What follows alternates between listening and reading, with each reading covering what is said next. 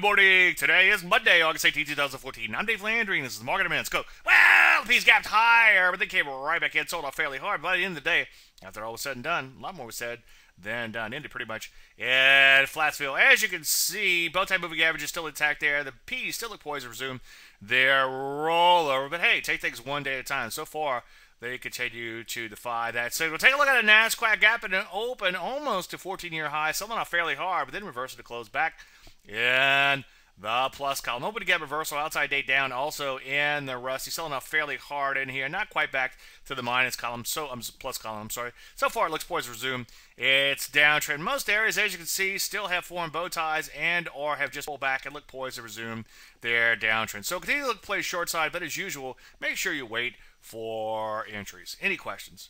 Dave at DaveLandry.com. I'm Dave Landry, and you just heard a Market Minute.